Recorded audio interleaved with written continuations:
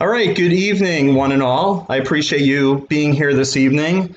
My name is Salvatore Seeley, and I am Health and Wellness Program Director at Camp Rehoboth. I'm so excited to bring you the first in a three-part series of Our Haunted History with Dr. Carol Polio during the month of October.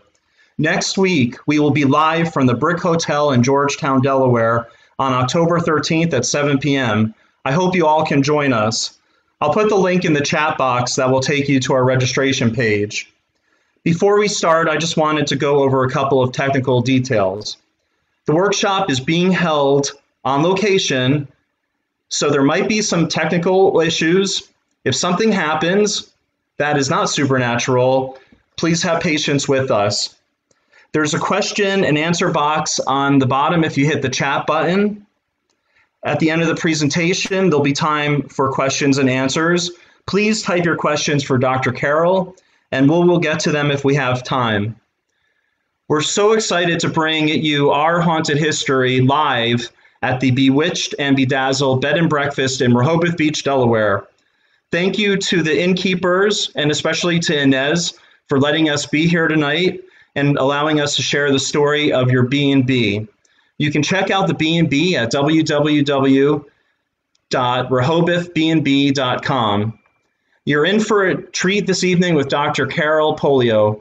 Dr. Carol is founder of Intuitive Investigations and currently is director and lead investigator.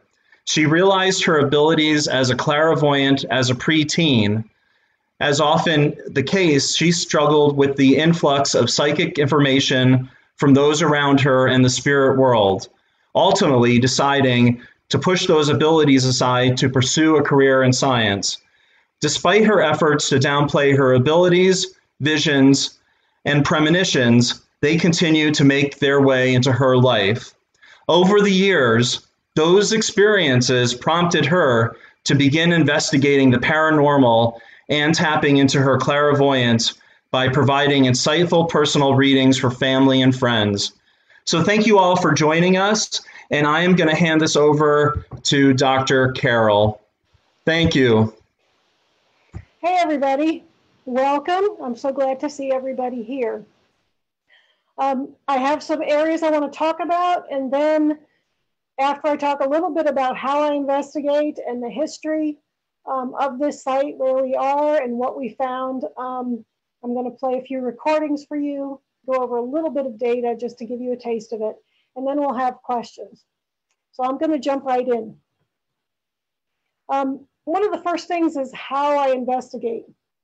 And I try to take a scientific approach because that is my background. I retired as a chief scientist.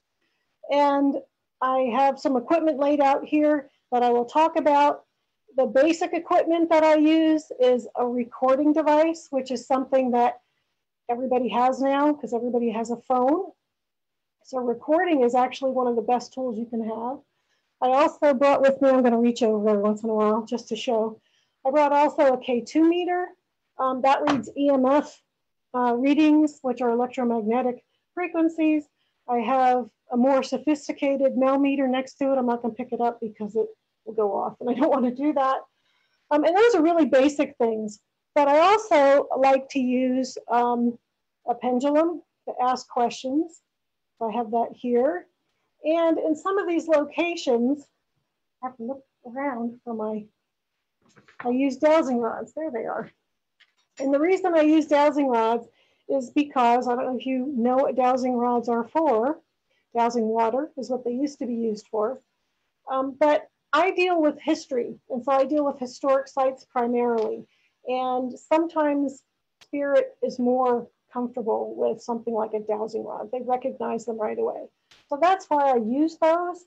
And I give spirit, as I call them, a choice. One of the things that I don't do is you won't hear me refer to spirit as ghosts because, frankly, I feel like that's a little bit disrespectful. And that's because these are our predecessors, our ancestors. So I try to be respectful, and I really enjoy these historic sites.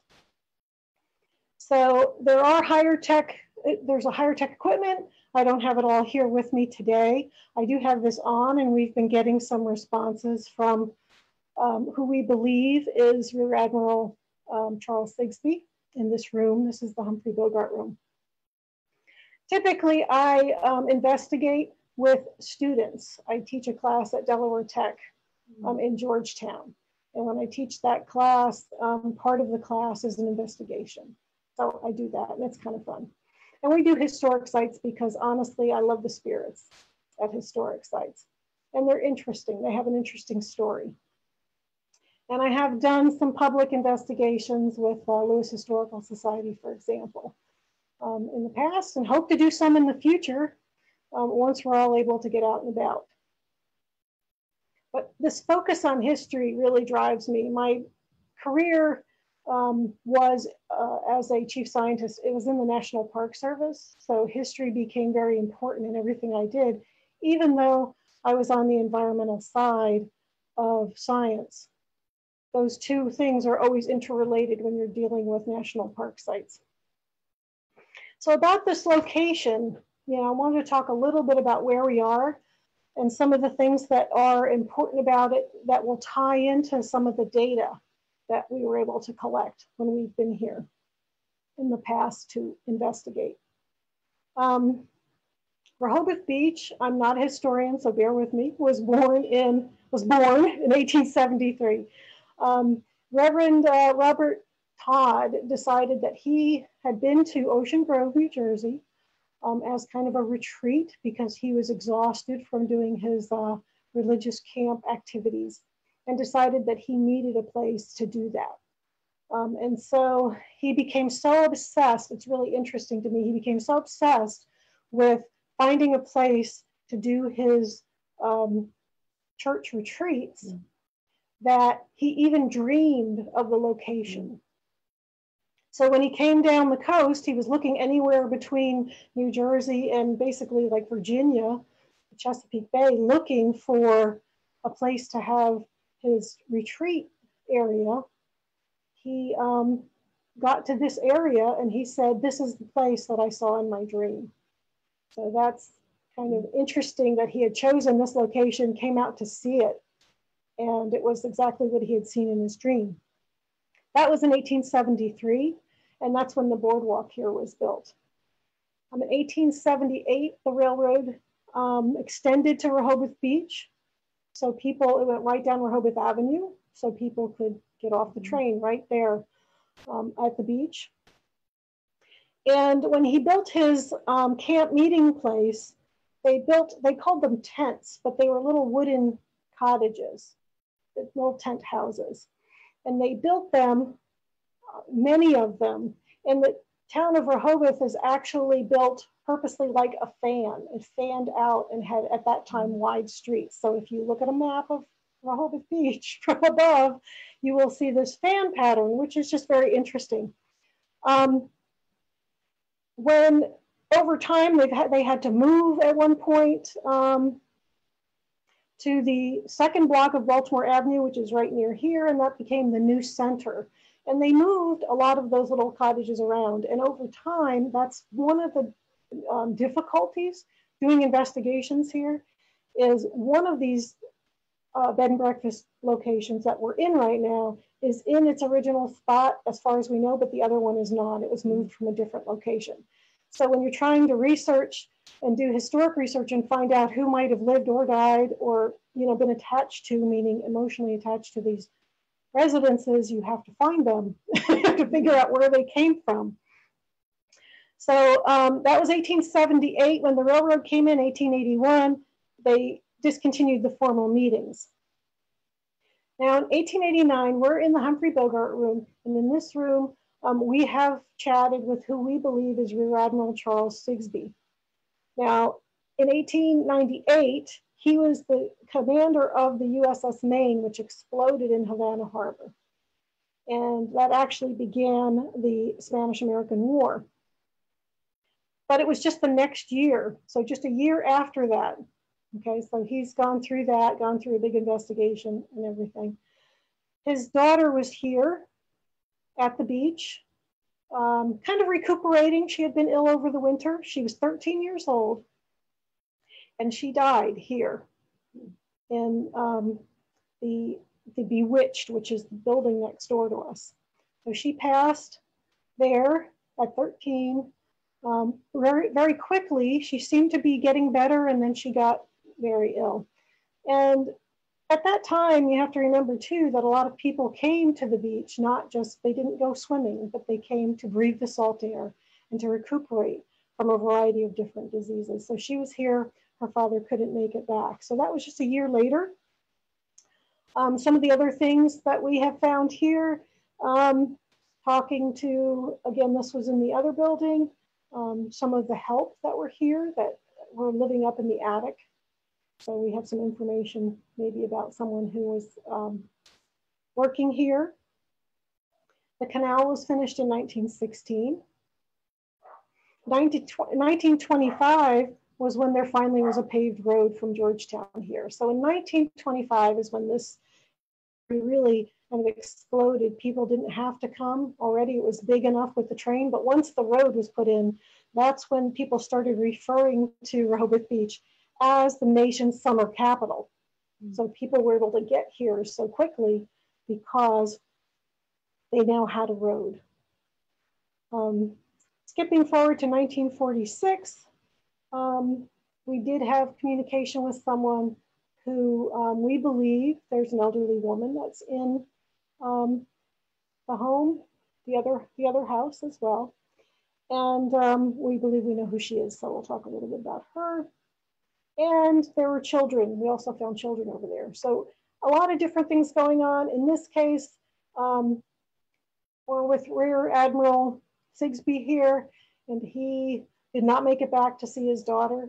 So I think he has some unresolved issues there. But he's really an interesting person to communicate with, primarily with the pendulum or the dowsing rod, but the pendulum worked really well with him. But we also have some recordings using some other equipment. So as I get into the findings, what I did was, given our format, I chose basically 5 different recordings for you. So that way, hopefully you'll be able to hear them. Typically when you record electronic voice phenomena in EVP, typically you don't even hear it with your ears. It's on the recording or it's on the video. So I get lots of data work where I have to go and search through all the data in my headphones. So what happens is, in this location, in just a 2-hour time period when we investigated here, we got 22 different responses. So that's quite a few. The issue is that it's easy to hear them with headphones. It's easy enough to hear them. It's a lot harder to hear them through your speakers. So I would encourage you to, and I'm sure that we could post this in a chat room or whatever, to go to my Intuitive Investigations YouTube page where I have the recording. So you could put headphones on and you could listen for yourself. But I will play some for you. But that is one of the challenges, is that you have to listen, and then I have to make the sound louder so that it can be played. So these are ones that were either loud enough or I was able to make them loud so that you could at least hear the responses that we get in a typical investigation. So that's what we're going to talk about. So let me pull that up for you.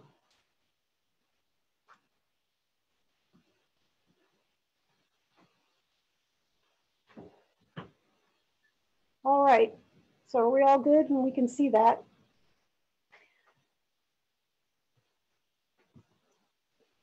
So let me talk about, again, go over a kind of a summary of what we saw when we came here, or we heard about that. In this room here, this is the Humphrey Bogart room. We had a conversation with Rear Admiral Sigsbee. Across and below in the other bed and breakfast, we heard the daughter, Eleanor. I want to talk a little bit about her because she's kind of interesting. She was seen as a full body apparition by the woman that worked here. So typically an investigation, I don't do an investigation unless I have enough information before I go. I don't just go to old, weird, or scary places because I don't feel like that's productive, but also it's not really an investigation then. It's kind of just what they call a ghost hunt, and I don't do that. I kind of want to have some information first. So that was a full body apparition that we believe was Eleanor that was seen. So that's some of the evidence. There's other evidence from interviewing people about their experiences here and what they've felt and heard. But that's huge to have someone. She was doing laundry. She looked out in the hallway because she thought there was a guest there. And she thought she was in the way. So she was going to move the door so that the guests could go by. And she looked and she saw this young girl standing out in the hallway. And then when she went to move the door and turned around again, the young girl was gone. So that's why we believe that Eleanor is here in the first place. We may see Mary Ellen. And the other thing too, to say, we may have talked to Mary Ellen, which is her sister. Not all spirit is in one place.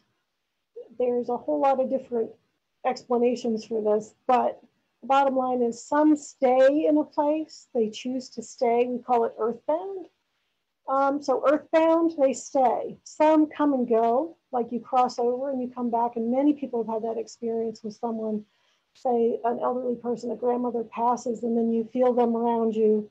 Typically, they have crossed over, if you will.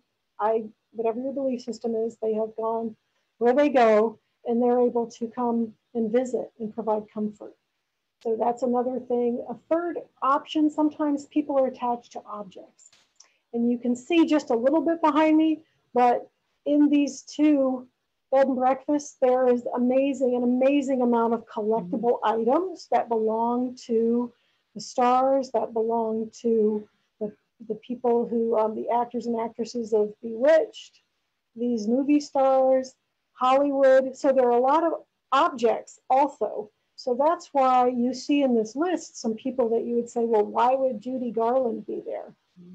Okay, well, there's a lot of memorabilia of hers here, and maybe something she owned, something she might be attached to. So there's a lot of different reasons you might have spirit here. It isn't just because someone passed on in the building. They don't have to have done that. They may be here for other reasons. For example, the Admiral, he may be here because, and he has said to us, he wanted to visit his daughter. He missed seeing his daughter before she passed. And so they visit here. And that's what he would have done in the summer at Rehoboth Beach. She would come down and stay, and he would come down and visit. And that's because he and his wife were not together at that time. So that was the only time where he could spend a lot of time with his daughter and children. So Judy Garland, an interesting thing is Sister Mary June, because as I mentioned earlier, that the Rehoboth Beach Camp Meeting Association of the Methodist Episcopal Church is the name of the camp that was here originally. I did some research on the Methodists, and John Wesley founded the Methodists. And at that time, just one of those facts that you find when you research, they called each other, the parishioners, if you will, called each other sister and brother. And so while we were here, we weren't even aware of that information, but we did get a response from someone who said brother. And then we were talking to Mary June, who had told us she was a sister. It was sister and brother were terms used by that particular church. And we also talked to Mrs. Hudson, and she's the more recent. And several small children are also running around in the hallway and pulling blankets off people in the other building as well. So the interactions we had spanned from the 1890s to at least the 1940s, and the Mrs. Hudson that we connected with, we don't have a time frame, but it could have been as much as even 20 or more years, 30 more years later. I don't know. She lived in the house. So, ready to hear some sound? Hopefully it's set up. You tell me if you can't hear it, somebody. And this is a picture of Rear Admiral Sigsbee. And this is a recording where we asked him if he was here. And then I will repeat what he said if you can't hear it.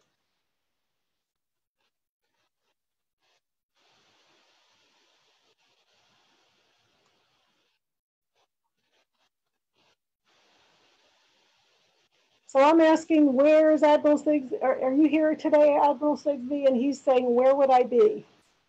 So they also have a sense of humor. I just want to say that sometimes they can really tell you something you didn't know.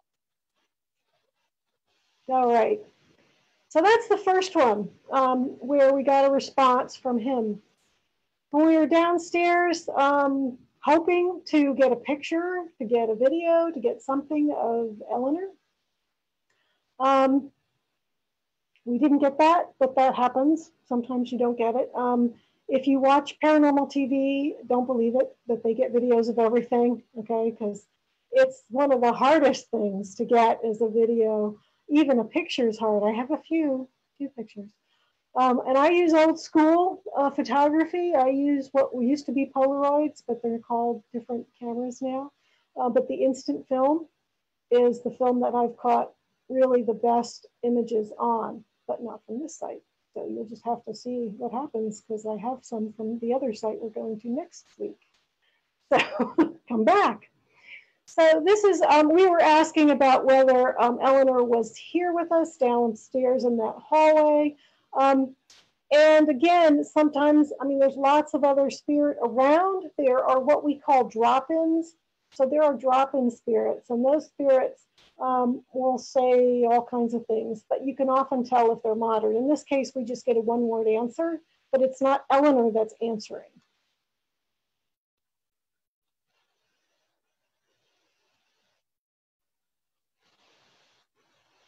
So it's quiet, but are you out in the hall there, Eleanor? And the response is probably not. And it's a male voice, so we don't know who that is that might be saying that. Yeah.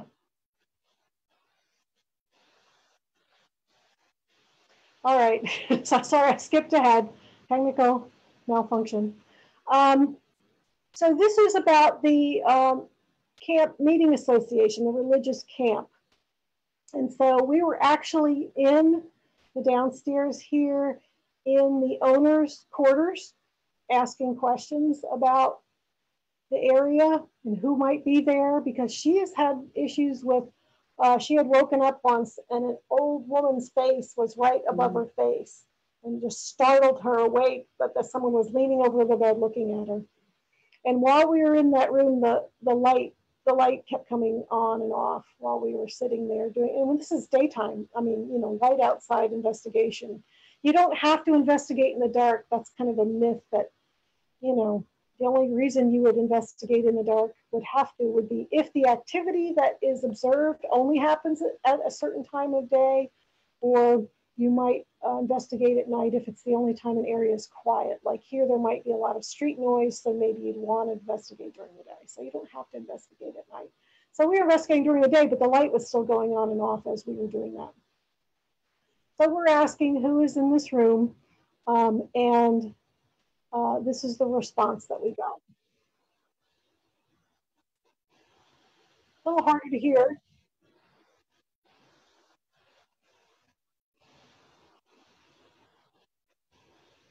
So is anyone here with us? We'd like to hear who you are. And one said brother, and the other said Mary June. So we had been conversing with her about being Sister Mary June. And then what we do is we'll turn on this equipment, which is called the spirit box. And so it's just another way to get answers. So we were taping to get answers on the true EVP, the electronic voice phenomena that you would get on a tape, not a tape recorder, a recording device. But then we use the spirit box, which gives them an electric signal, electronic frequency for them to speak through. So this is them speaking through that. I had no idea until I researched it, but I started thinking about why are brother and sister, what kind of religious camp was this and why would that be? And that's how I found out about how they called each other brother and sister, and how unique it was at that time because it was giving women a full role, more of a full role in participating in the camp and the religion. But that was John Wesley when he founded Methodist. So I just thought that was really interesting because it's different. So then this was also down in the quarters, and previous tenants had said that they thought Marilyn Monroe was present. So that would have been interesting. Don't want to disappoint you, but so we asked the question is, and this is actually the owner asking the question, if Marilyn Monroe is present.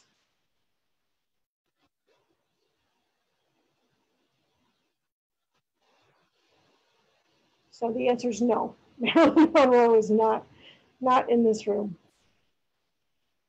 And so this last one here is about, it's up in the attic room, which would be the servants' quarters.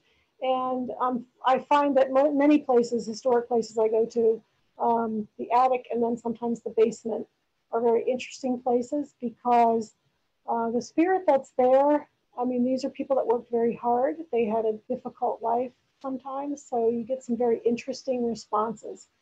And in this case, up in this room, which is now the Aunt Clara room. So this is in the Aunt Clara room in Bewitched. We had a long conversation with this woman. In fact, at one point, I have another recording where there was someone sitting next to me, and that's what they said. People felt a cold draft come by, and we said, "Is somebody over here?" And they said, yes. So somebody was sitting right next to me. So this is asking about the help, and this is not that room. This is just a room that I found that would look similar. What this woman said to us was that 3 adults and several children lived in the same room. So the small room is where all of these people would live. And they worked for the owner of the house at the time as a servant or help. And this is the response that we got. Right. And this is significant because the house across the street was owned by the Wright family. So, as we were going through and doing this investigation, the owner said, well, the Wrights lived across the street. So this person who worked here in the summer, that's kind of a little bit of evidence that we are talking to someone who historically lived and worked in this house versus what I said earlier about drop-ins. And you get some really interesting drop-ins that are people that are able to, I don't really know how they do it, but they do figure out that we're investigating, and they do are drawn to this. Excuse me, Dr. Carroll? Answer, yes. Can you do me a favor? Can you unshare your screen? And then when you bring it back up, there should be a button that says share sound. Oh, okay. So stop share. Yep, I know how to do that. And then bring it back up to share. And then on the bottom, it should have a button that says yes. Include sound. I'm sorry, I didn't check those. What was the name of the family that you worked for? Is that better? What was the name of the family that you worked for? So, okay. Well, I think that is actually the last one. So if you want, yes, it is. I can go back and play those again if you want to hear those again, because that just take a second. Is Marilyn Monroe in this room? Is Marilyn Monroe in this room? So it's subtle, but if you had headphones on, you'd hear it even stronger, louder. Is there anyone who would like to speak with us? We'd like to hear who you are. Is there anyone who would like to speak with us? We'd like to hear who you are.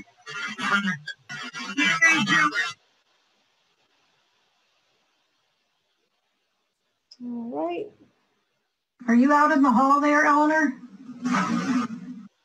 Are you out in the hall there, Eleanor? Probably not. A little quieter. And then this one. So is Admiral Sigsbee here today? Oh dear, where would I be? So is Admiral Sigsbee here today? Sorry about that. That's my fault. I know to do that, but I forgot. All right. We ready for questions? So if anyone has any questions at this time for Dr. Carroll, if you want to put those in the chat box, that would be great. So any questions? All right, don't be shy.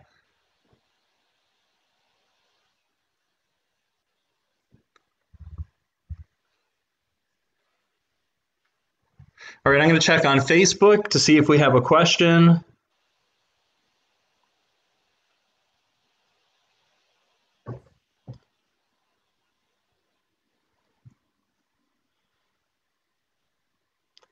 So we do have one question for you, Dr. Carroll. Let me pull that up. All right. And the question is how, if you're experiencing any paranormal activity, how do you get the spirit to leave your home? That's a good question. Typically, it's a really simple answer, and most people don't. Because they're in a situation, I have been in this situation where before I knew what I know, I was living in a place that was haunted, and I was petrified. I mean, I will now look back on it and say, oh, that wasn't really bad, but it was to me, so I understand that. I always recommend the first thing to do is to talk to the spirit that's there, to acknowledge that you hear them, you know they're there, that they're disruptive to you and you would like them to leave. I will say that high 90% of the time, there's someone that you know, that's someone who's trying to contact you. And they have no sense of how obnoxious they're becoming. They don't, people talk about a veil, like they can't see us. And I'm not really sure what it is because I haven't been there. But there is some kind of a filter between the worlds, if you will, that they can't always tell. They can't gauge that you're reacting or interacting with them until you do so directly. So a lot of times I will find people that have very active things going on and they are petrified and they're very scared, and I don't blame them because I have been myself when I lived in that situation and didn't know what was happening. And it turned out that it was someone that they knew. Typically when I talk to someone on the phone, honestly, I can tell what's going on for them. And sit down and talk to them and say, look, I know you're here. I acknowledge that you're here. You can even set boundaries and say, I don't mind that you're here if you were trying not to get rid of them. And say, but you can't wake me up at night, or you can't do these things because they scare me. Or if you want them to go, you tell them that they need to leave, that it's not their home or no longer their place to be. And you need them. You need to be a little more forceful, not forceful, but just say, I need you to go because you're not wanted here. Okay, but you don't ever raise your voice, you don't yell, you don't do anything like that, because that's, kind of inciting anger, and you don't know yet, maybe you don't know who or what you're dealing with. So I never recommend yelling. That's another thing that sometimes you used to see a lot on paranormal shows, a lot of yelling going on and telling, don't do that. Don't challenge. Just say, this is my home now. You're not welcome here anymore. You need to leave. So that's what I would do is you have to have a conversation as if you're talking to a person sitting in front of you. That's works most of the time, honestly. Any other questions? Yes. Where did you work as a chief scientist, and what was your prior training and specialization? As a career scientist myself, I'm curious what background you bring to these investigations now. Thank you. Sure. I was environmental scientist. That's what my PhD is, in environmental science. Um, but natural sciences, wildlife. I'm a professional wildlife biologist, so I spent a lot of time out in the field. I also spent a lot of time. I closed 11 abandoned mines, so I worked a lot with the history and some of the goings on, and so I did actually note some activity that was going on in some of these old mining towns that I worked on. So that's kind of, it's wildlife, but it's also in the National Park Service. So I was responsible for all aspects of the environment, including what I would call the end of the pipe type of environmental work, water quality, air quality.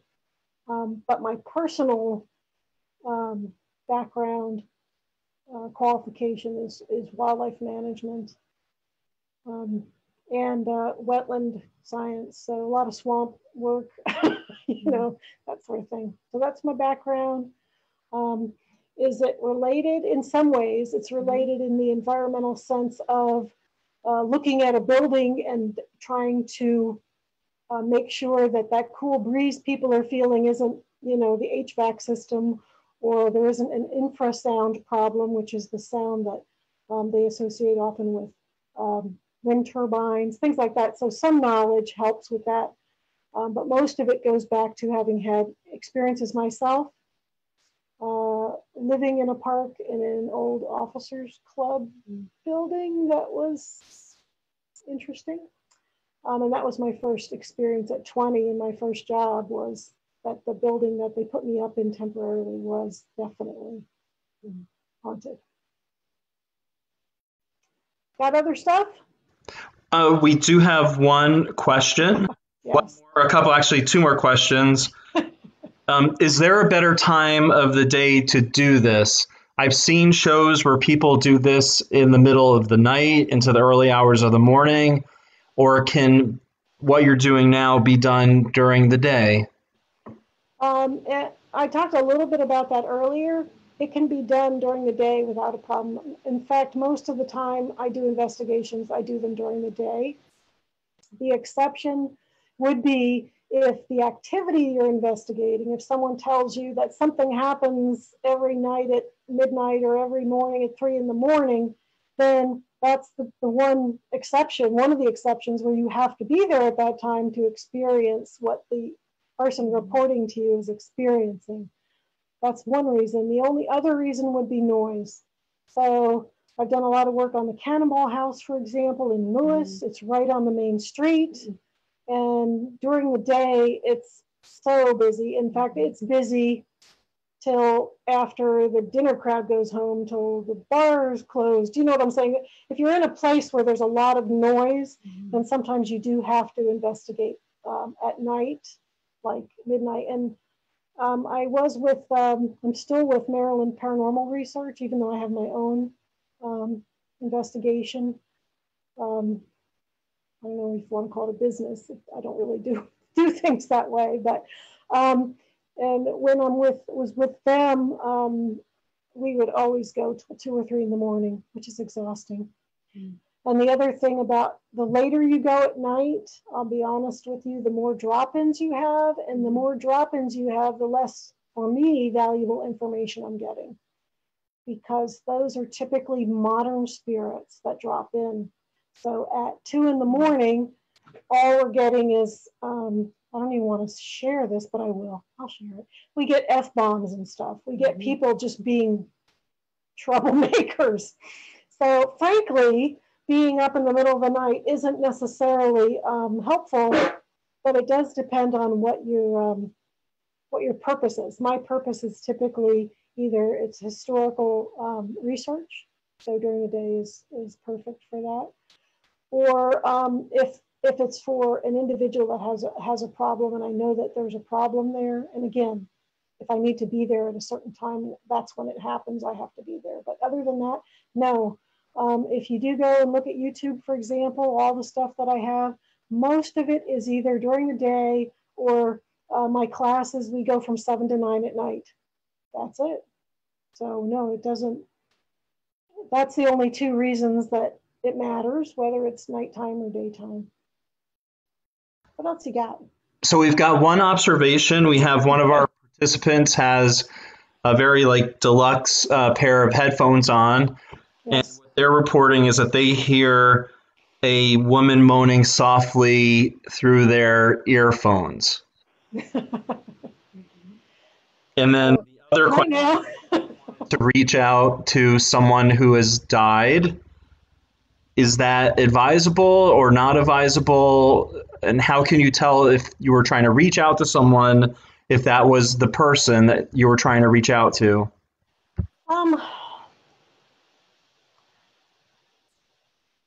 One thing I would say about reaching out to someone who has died, I'm assuming it's someone that you're very close to, related to. I would be very careful about doing that in your home, just because I wouldn't want something to happen where you get drop-ins or you get somebody that's not that person. But I mean, it's possible. What I have found, I mean, there are a lot of people that obviously most people, I know a lot of people that have passed on, probably more than most, just because of my family history.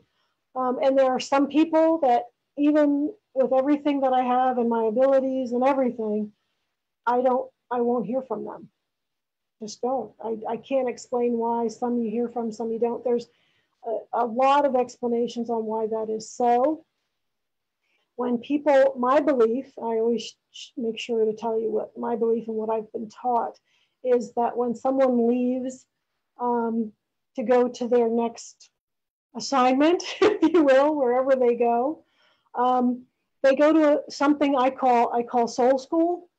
And that means that, you know, you've heard of people talk about life review and that sort of thing. And so sometimes you might be wanting to reach out to someone and they're not available because they are doing their life review. So a lot of people want to reach out right away and they want to talk to someone right away that's passed on. And often that's just not possible because, you know, sometimes it is, but often it's not because they're in this life review, and I call it soul school, where you're going over everything and, you know, looking at everything that happened in their life. So sometimes there's a time period, because I have a friend that passed that I didn't hear from for, you know, and I didn't try really, but eventually now I understand that she's around, but I don't really communicate with her. I just know that she's gone wherever she's gone. But it was nothing for a year at least that there was just nothing. I'm not as concerned as much about bringing in someone that isn't that person, but again, it would be very hard for you to know if it's really that person. So that's why, you know, sometimes it's best to wait some time and see if you start noticing them. The other thing you could do is you could ask, you know, I don't know if you'll get what you want, but you could ask, if you are around, could you do something for me? Could you show me a sign that you're around with me? And a lot of people do that very successfully. But again, in that first year or so, it's not likely that you'll get that. But you might be able to get at least a sign from somebody that it's them. And that would be, you've probably heard about signs, things like a feather, or maybe there's something that means something to you. Or maybe a coin that has their date of year of birth on it or something would appear. So you might have something that you share and say, well, if it's you, we had this experience, you know, put something like that in front of me so I know that you're there. You know, we had some connection over a place that we visited.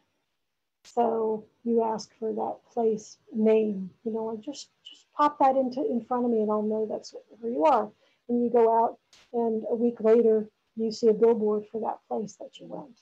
See? So sometimes you can ask for a sign, but I would be a little bit cautious. I would not just openly do this kind of investigation in your home. I don't do that. I'm not inviting anybody to my home. You know, I'm not afraid. It's more, I mean, why would I want to do that more so for other people, not just for me? But I don't do that. I don't investigate in my own home. So just, I would say if it's someone you know really closely, you might try asking. Or again, you have that waiting time where you might not, even someone who is skilled at speaking with them may not be able to communicate with them because they won't be available. So hopefully that helped.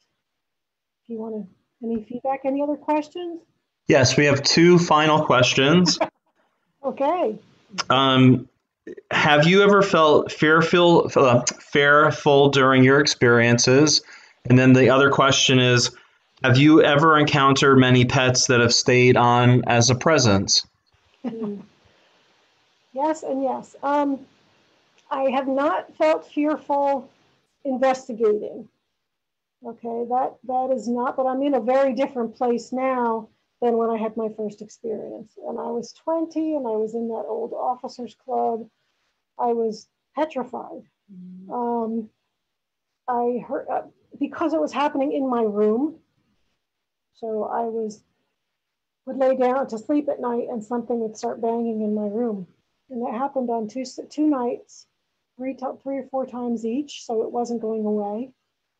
I moved the thing that it was banging on because please, you don't want this here. I'll move it. I did look into it and I was very afraid. And honestly, at night, I would hear footsteps going up and down. And there was a grand staircase in this particular officers club, this old officers club, and there was no one else there. So I would hear that. And I literally slept with a pillow over my head. I was so scared. I did talk to someone who lived there, and he said that he had sometime the faucet turned on in his bathroom, and he would have knocking on his door, and he would open the door, and no one would be there. So, but they would be talking. He could hear someone talking, but nobody visually was there. And I asked him what they said, and he said regular stuff. That's all he told me. So I have no idea what regular stuff is. I was very scared then because I had no idea what to do. Now on an investigation, no. I will say that I do not go to places where spirit is unhappy and not at rest. What I say about those places are, we're talking about prisons, asylums, those kind of, I don't do those kinds of investigations. And I will tell you, I don't do them because I don't like to investigate someplace where when those people were alive, they were literally dying to get out of them. So if those spirits are there, they're really anxious to come out with you, come back with you. So, and if you're in any kind of situation like, drinking alcohol, using drugs, sick, not well, just had a big fight with your spouse, and you go to a place like that, you are much more likely to find a friend or not a friend to bring home with you. So I don't go to those places, but I've not been scared. And you said the other one was about pets. And yes, I've had some really wonderful experiences with pets. Not my own, but one of the sites we're going to go to has a spirit animal. Hopefully we're going to go. We're still working on it, but it has a spirit animal, not a dog or a cat. I'm not going to give it away. But I have a house, another house in Greenwood, Delaware, and at that house, I was walking back from the mailbox, which is a good walk on a driveway, closed in with trees and all. And my partner was next to me. And in front of him, I swear to you, in my mind's eye, I saw a big black lab. And this big black lab was jumping around and wanted to play ball. You know what they do, right? They're jumping around. I want to play ball. You're home from work. That's what I saw. And I said to him, there's a big black lab in front of you. He wants to play. And he says, I know. Anyway, I was like, what do you mean you know? What does that mean? And I said, his name is Bo. And so I have this big dog at this house. He's there. A couple of months, maybe a year later, I brought a friend over there. We were working on the house. Nobody was in the house. He was a medium. He walked in the back door with me and he said to me, there's not a dog here, is there? And I said, why? What did you see? And he said, well, there can't be a dog. You're not living here. And I said, what did you see? And he said, I saw this big dog in, it was the laundry room, standing in the laundry room. And when we came in, it just it's not there. I don't know where it went. And I said, yeah, his name is Bo. And he said, yes, his name is Bo. He said, that's what he got too. My little dog that's there, well, she's just passed, so now she's out there, I suppose. But when she was still alive, she would be out in the yard and her tail would go up and wag and she would look up because she was little. She would look up and like she was playing, like she was checking out another dog. So we used to say she was playing with Bo. So yes, there are spirit cats at a plantation that I did a public event at. They were doing it's a big wedding venue and they're doing the pictures for the brochure. And when they looked into the pictures, there were two cats in the window of the plantation. So yes, pets do come back and visit. Most of them they visit and they come and go when you need them. So I've had quite a few encounters with pets, and because they're comforting spirits. So yes, long answer to your question, but absolutely cats, dogs, other animals, for sure. So thank you so much, Dr. Carol. We had a very good evening, and we're hoping everyone can join us next week at 7 p.m. next Tuesday when we're at the Brick Hotel in Georgetown. So thank you all for joining us, and Dr. Carol, it's been a pleasure spending the evening with you. Thank you. Thanks so much for having me.